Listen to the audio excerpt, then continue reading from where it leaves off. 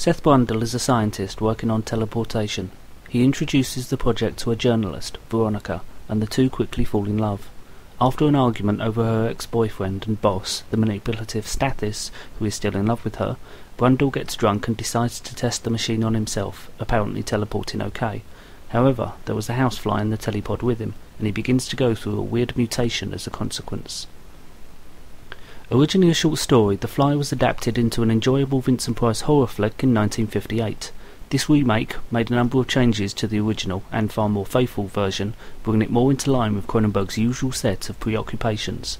In fact, of all of Cronenberg's disease films, The Fly seems to best crystallise and focus his ideas. The most significant difference to the original story is the nature of fusion of man and fly. Instead of swapping heads and swapping arms, here they are fused at a genetic level, causing Seth Brundle to go through an incremental metamorphosis from man into giant bug. And it is here that Cronenberg is in his element, exploring the fear and fascination of infection and transformation, mutation of mind and body, an exploration of our attitudes towards our bodies and ourselves, disease, decay and deformed flesh. This change from the original also allows Brundle to remain articulate about his condition, right up until the final stage. Cronenberg isn't just interested in what it is that's happening to him, but what it feels like to experience such a transformation. And there is his normal weird fascination with the question, what does the disease want? It wants to turn me into something else. That's not too terrible, is it? Most people would give anything to be turned into something else. Turned into what? What do you think, a fly? Am I becoming a 185-pound fly? No, I'm becoming something that never existed before. I'm becoming Brundle Fly. In the original story and film, the scientist was immediately afflicted, the horror of his state unambiguous, whereas here we see first the benefits. We see Brundle enthused, the eager scientist wanting to embrace the condition, discover what new potential this new form has. Cronenberg takes the time to explore the potential benefits of his new state, the mental, physical, not to mention sexual potency. This also serves to build tension. We know that whatever high or benefit Seth may be experiencing, there will be a price to pay, and we're just waiting for the horror to manifest. And Brundle's initial denial that the change he has gone through is anything but positive is almost like a junkie refusing to acknowledge their problem, and adds depth and complexity to the human drama. But as his condition progresses, his physical deterioration continues. His body rapidly degenerates from its prime to crippling infirmity and hideous mutation. The transformation is not only one of physical decay, but mental. As Brundle's human form deteriorates, so too does his humanity. The disease not only utterly destroys his body, but reduces his capacity to empathise and relate to others, as he struggles to control the cooler insectile impulses. Until finally, in the last stage of his change, he shucks off the human shell completely, shedding the outer layers of flesh and the remnants of his personality, revealing the utterly inhuman monster beneath. Cronenberg tends to focus on the frequently gruesome biological details, for example Brundle eating like a fly or his ear falling off, yet takes only a cursory interest in, say, the mechanics or grander implications of teleportation. Though that's appropriate enough, given that this isn't a science fiction tale of technology, it merely uses the sci-fi conceit in order to tell a horror story. I'd be remiss not to mention the graphic special effects, for which this film is justly notorious.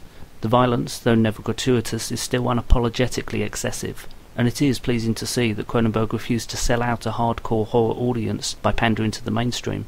But the point could also be made that by making the film so graphic, he potentially excludes those who might otherwise be attracted to the film's deeper undercurrents and central tragic love story.